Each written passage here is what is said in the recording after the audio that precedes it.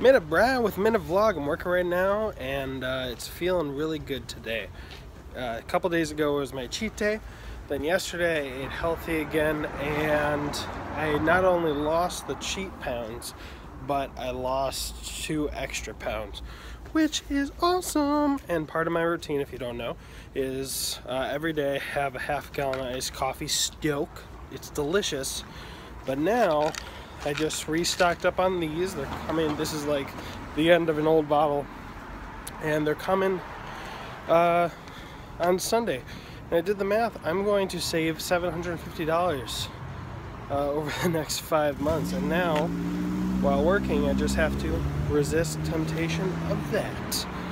This is Brian. This has been The Minute.